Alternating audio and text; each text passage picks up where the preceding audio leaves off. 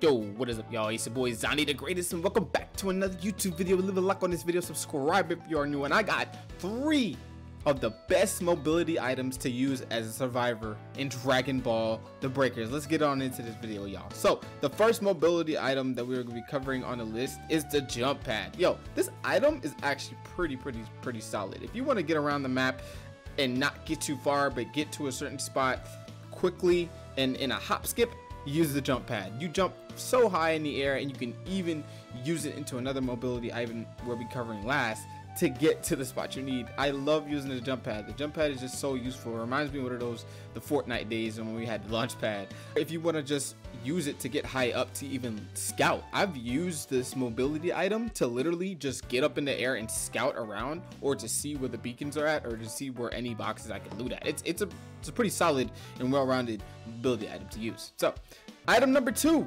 the long line. Yo, this item right here is actually one of, I think it's the favorite mobility item that I've used. You can launch yourself literally across the entire map if you wanted to, and it's great for escaping the raider. It's great for getting to places quickly. It's great for when you need to travel that distance to get to the key to unlock it, and you can just like zip line over through like a building, or zip line from a mountain to the other side. It's crazy. You can zip line from C to B. It's crazy. I love using this to get away. I love using this as just as a standard mobility item. I think I use it throughout the entire game when I do have it. So this is a great mobility item to use. Okay guys, and the last device that we're covering today is the hover device. Like I said in the first device showcase, the jump pad can be used, and then once you use the jump pad, you can hold down RS or whatever controller you're on and actually hover to wherever you want, even longer. You can hover in the air.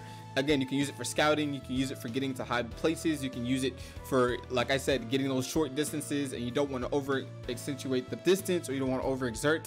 And it's just a good device to have when you're just trying to case around the map but not be too noticeable.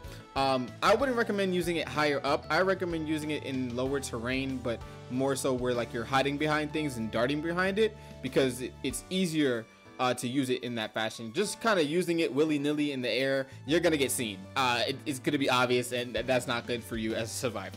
But yeah, so yeah guys, it was a quick one today. That was my top 3 mobility items to use in Dragon Ball The Breakers. Leave a like on this video, subscribe if you are new. I got way more tip drill videos and stuff, and a lot more Dragon Ball content coming out. We got that DLC 15 pack coming out soon, y'all. It's coming, it's creeping, and we got some more Dragon Ball Breakers like I said, content and stuff like that. I'm gonna be getting some more actual run-throughs and gameplay, just some fun gameplay to get you guys pumped up. And yo, this game is doing pretty good for what I was hearing. It's doing pretty good. I know there's a lot of hate, but we're gonna keep it strong, guys. See you guys. Thank you.